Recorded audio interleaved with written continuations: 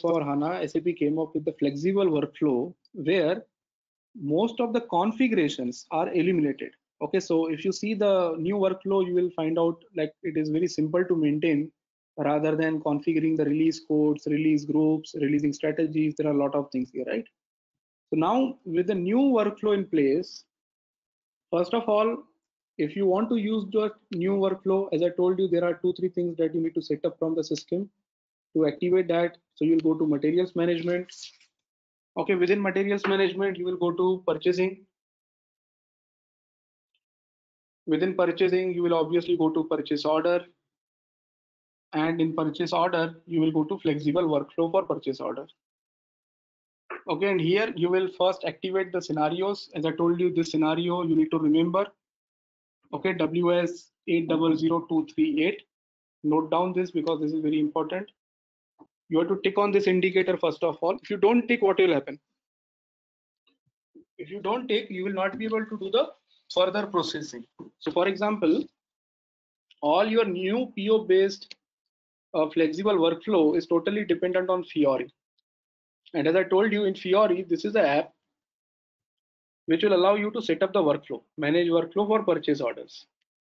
If I click on this, definitely you need to log in here before you are able to use it. Okay, you will be able to see like this. There are currently no scenarios available. Okay, it is not allowing you to perform any configuration without ticking this indicator. So when you activate this scenario, then only system will allow you to configure your purchase order based PO flexible workflow. So now once I activated that scenario and if I refresh it, you can see I'm not getting that message. Okay, so I'm able to configure the new flexible workflow from this screen. Okay, where you will be able to find it? You will be able to find it under the purchasing configuration group. You can see purchasing configuration. Under the purchasing configuration, you would be able to see manage the workflows for purchase orders. Okay, and here you need to activate whichever you want. So I'll show you how exactly to configure this. This was the first thing that you need to do. Second thing, you have to activate the flexible workflow for different document types. So if I want to activate for document type NB, which is my normal purchase order, you have to activate this scenario from here. This is the second activity that you need to do. All the subsequent activities, you will be able to do it using Fiori. So what will happen in Fiori is you can see these are the different workflows and you can see many of them are activated already. So let me show you one. This is the one which I created yesterday for the testing purpose. You can see workflow for RECH for order values more than 5,000, just for example. Okay, now once you activated this, whatever you configured in the releasing strategy, that will not get triggered.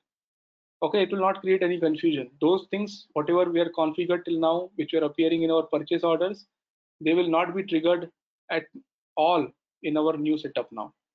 Okay, because now the new workflow is activated. Okay, so in this one, what I'm doing is, you can see this one is already created. If you want to create a new, you can click on the add button. Okay, click on add. I'll just show you how exactly it is configured. So let's say this is a let's say new workflow for RC01, which is our purchasing organization for orders less than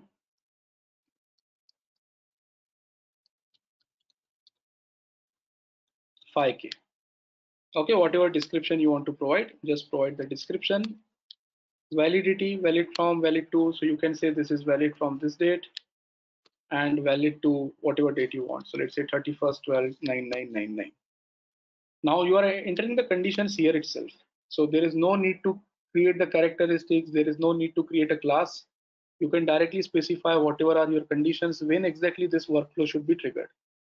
So here there are a lot of fields which are provided by SAP. So for example, purchasing organization of the purchase order is, in our case, it is RC01. Okay. If you want more conditions, I want the value total net amount of purchase order is less than equal to, or total amount purchase order is greater than equal to. So less than equal to, I'll say if the amount is less than 5,000 INR, then this workflow should be triggered. Okay, so conditions I am directly able to enter here itself. Okay, still go down, it will tell you what needs to be done. Whenever this condition is true, what needs to be done. So I'll click on edit, or sorry, add, and this is where you would be able to tell the system what should be done. So whether you want the system to automatically release the purchase order. Okay, if you want that if the order is less than 5,000, I want to automatically release the purchase order. Or you can tell the system that release of purchase order is required. Who will release it? So here you will be able to tell the role. Okay, role means, again, the security activity. In the role, they will mention that who is assigned, who are the different users assigned to this role. And if you can see agent determination by the body. So this is a little bit technical activity where you need to tell your security consultant that create a role in which I want all my purchasing managers to be assigned. Okay, and you can see one of the recipient from the role can be able to approve, or you want all the recipients to uh, approve it one by one, right? In my example, what I'm doing is, instead of role, I can say user. So if this is true, if the value of this order is less than 5,000, then the release of purchase order can be done by the user, and I can enter the user ID here.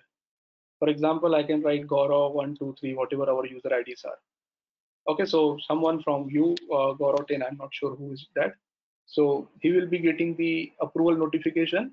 Okay, obviously there are a lot of setups required in order to, from the technical side, before these approvals are triggered to your user ID.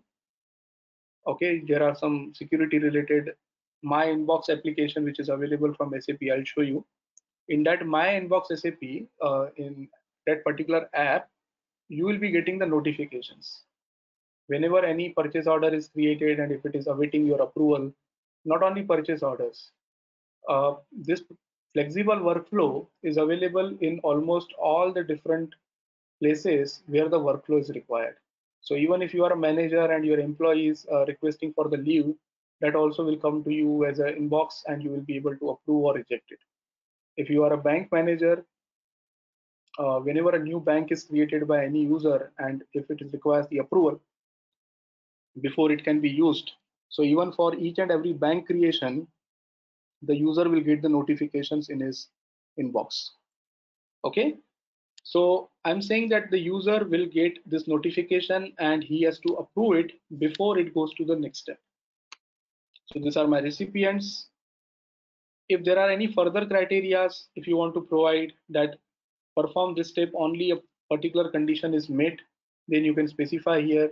If there are any deadlines, okay, which means the approver is getting the notification and he's also getting the notification that uh, please approve this within 2 days or within 3 days. Even that can also be done by setting up the configuration. And finally, the exception handling. So for example, if purchase order is rejected, then what should happen? Though the system will automatically cancel the workflow.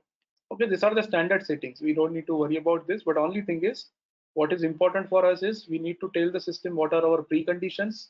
We need to tell the system who is the recipient of the workflow.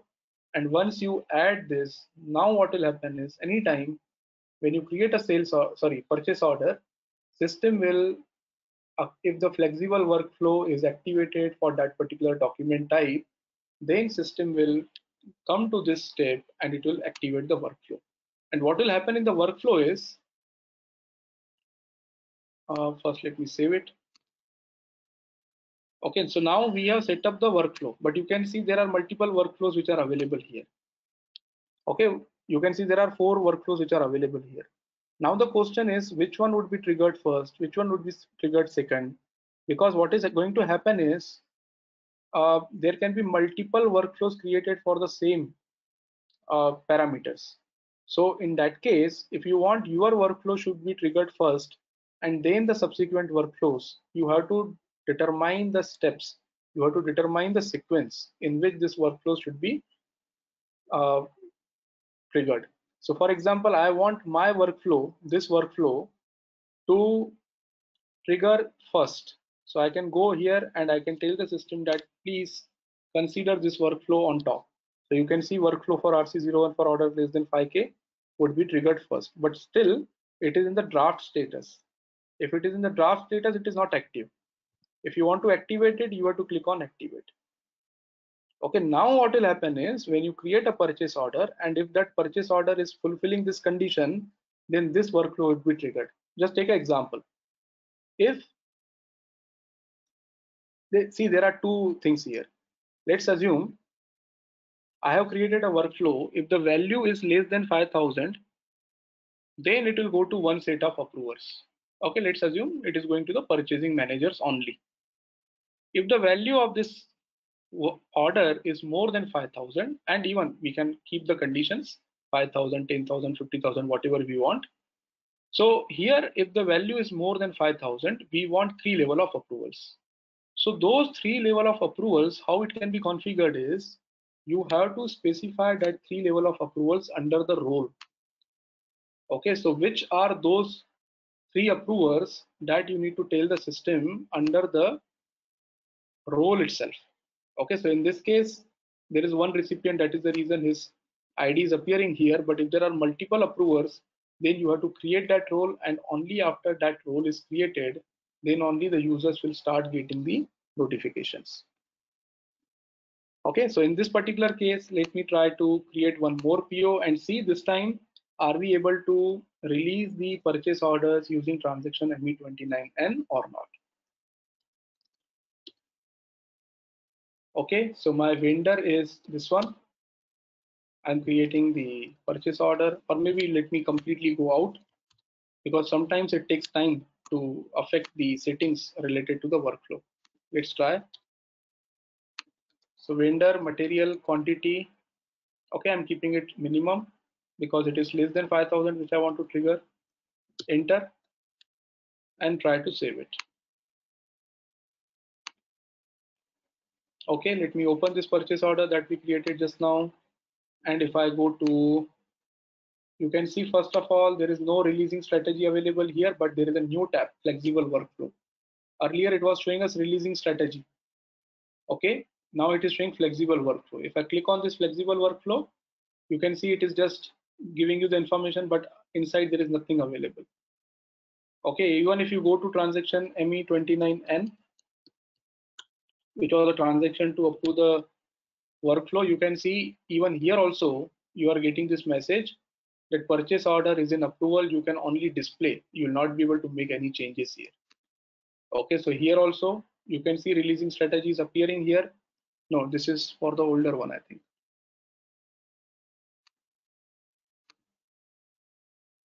Even if it is a new one, then it will not allow you to do anything. This is 76.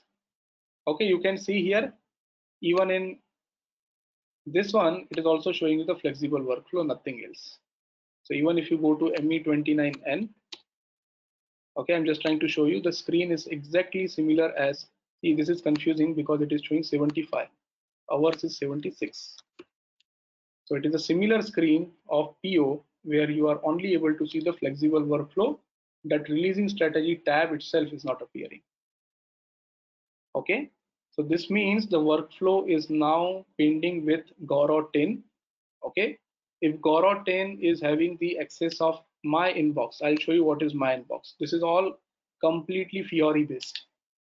Okay, so what will happen is you will go to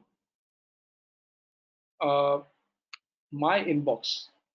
There is an application called as my inbox.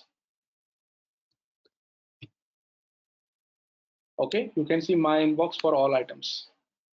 This my inbox is an application which will give you the list of all those notifications which are awaiting your approval. Currently, I am logged in with my user ID. That is the reason I'm not able to see any approval pending my approval. Okay, but if I log in with the other user ID, for example, if I log in with Gaurav 10, okay, let me try. Although I don't think it will come by default, but I'm just trying. So Gaurav 10 is our approver.